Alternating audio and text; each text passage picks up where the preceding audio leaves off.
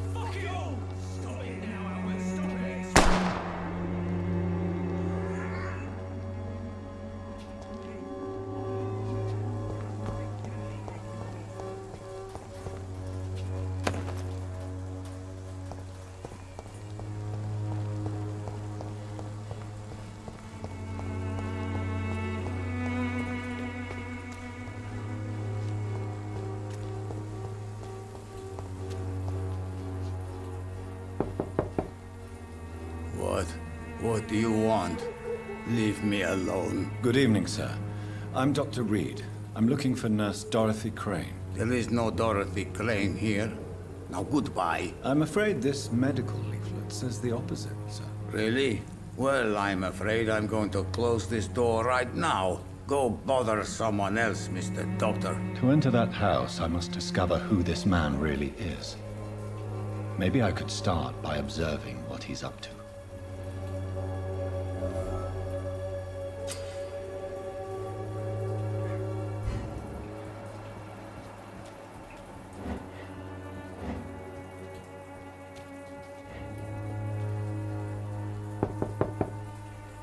There's nobody here.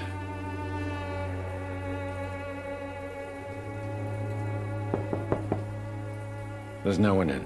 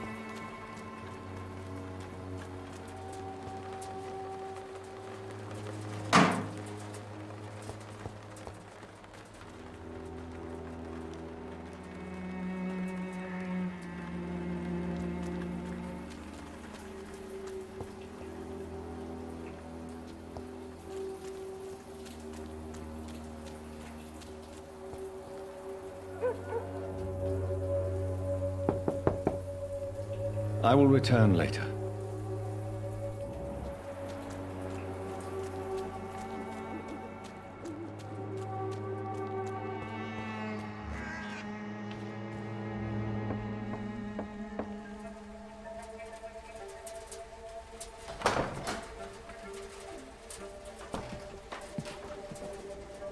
A strange man was at the door with a pass for our medical facility. I refused him entry. Darius, how could you know he didn't need our help?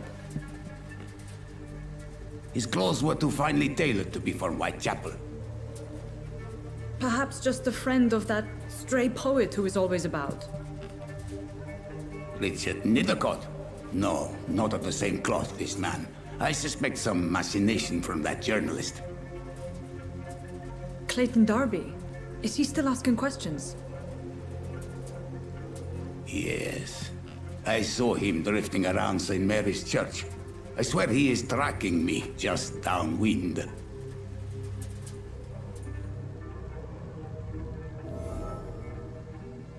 It's locked. I must talk to that journalist or the poet. They must know about Darius.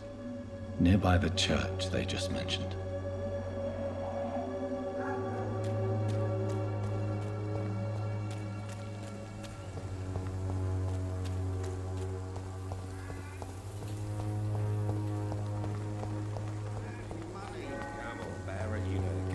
pay for peace of mind. Can't you just look me... Welcome, sir. Please, take a browse of my wares. I am Dr. Reid. I would like to ask you a few questions, if you don't mind. Doctor? Interesting. I'm Barrett Lewis. Usually I don't have time to waste with talk, but at this hour of the night I can hardly refuse.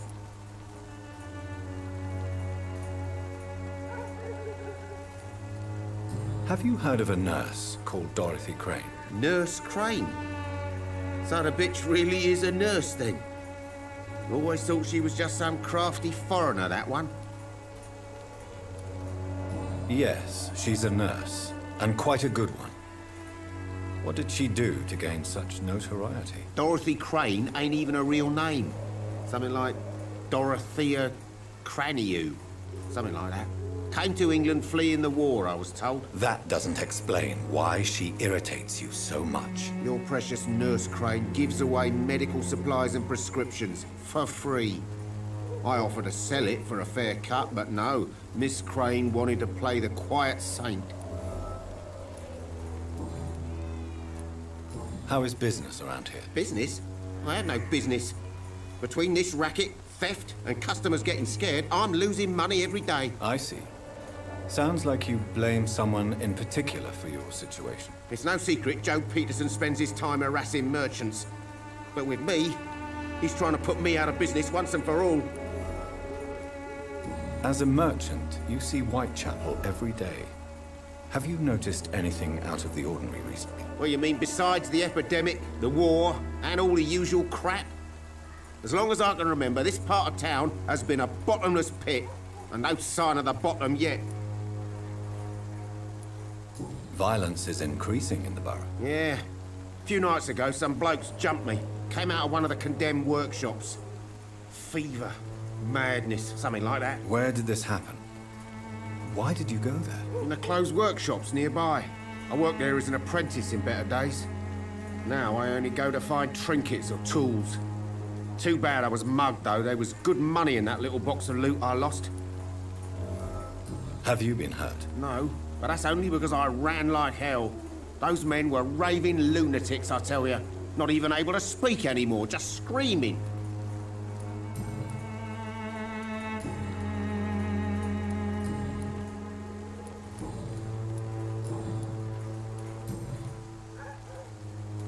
Goodbye for now, Mr. Lewis.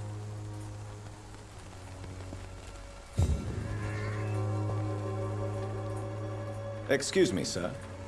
I have a few questions for you. Another journalist? I didn't answer the first one, so piss off! I'm not a journalist, I'm a doctor. A doctor, you say? It's quite a rare breed in this part of town. Really? But still, here I am. Dr. Jonathan Reid, at your service. I'm Joe Peterson to some, but Colossus Joe to most. And I don't remember asking for your service, sir. Have you heard of a nurse named Dorothy Crane? She's a colleague of mine, and is supposed to live around here. Dorothy Crane? Yeah, I know her. One of the few good souls who dare to help the sick around here. Could you please tell me more about her? She's a nice girl. Tries to help the migrants. I offered to give her a hand, but she said my reputation would attract too much attention.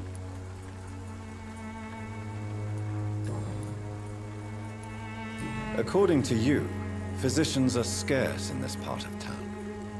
Why is that? Not familiar with this neighborhood, are you?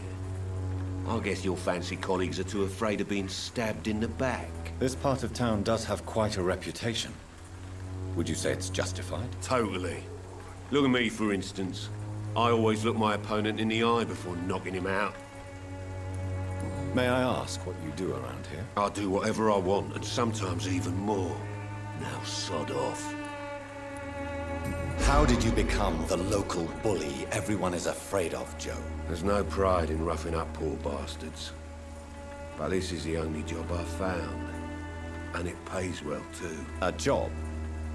So you're racketeering for someone else? I got enlisted by the Wet Boot Boys, a gang from the docks. I'm their muscle for their dirty work. You survive at any cost, even at the expense of others. Perhaps that's just the law of nature. I don't care what you think, sir.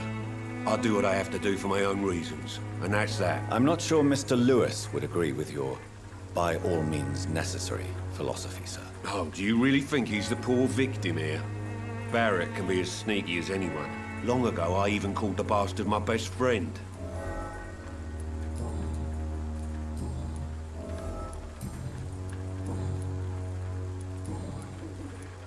Goodbye, Mr. Peterson.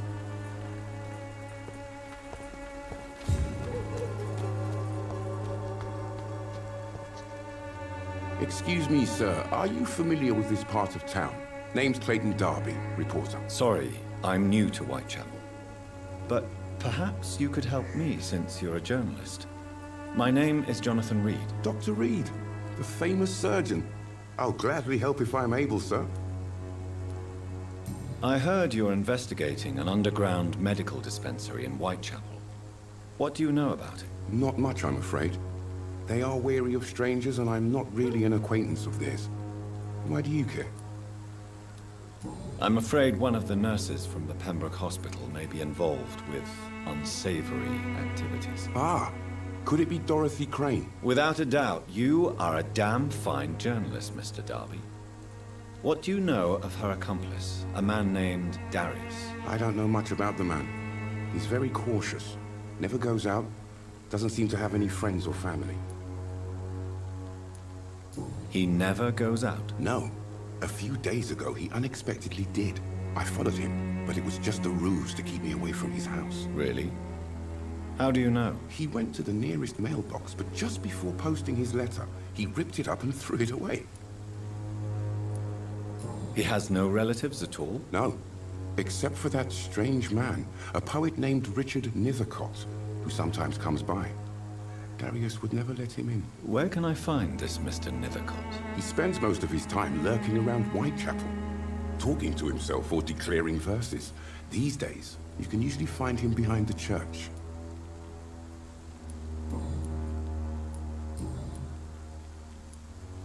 What is a journalist doing in this borough after sunset? He goes where none of his colleagues would dare to go, to inform the country. So you risk your life to reveal the truth. I saw many reporters do the same during the war. Whitechapel is the crucible of so many untold stories and tragedies. I want people to know them.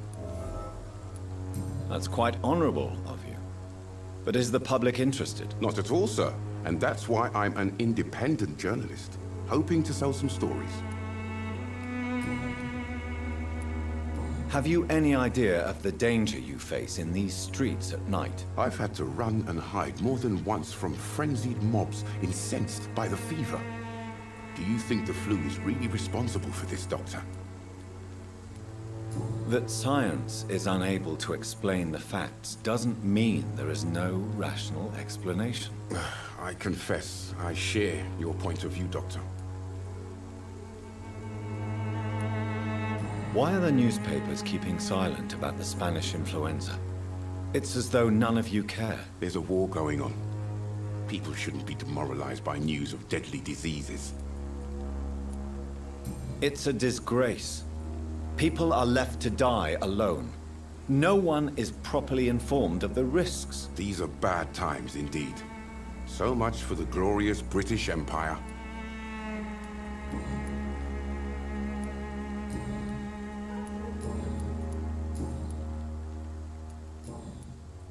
Goodbye, Mr. Darby.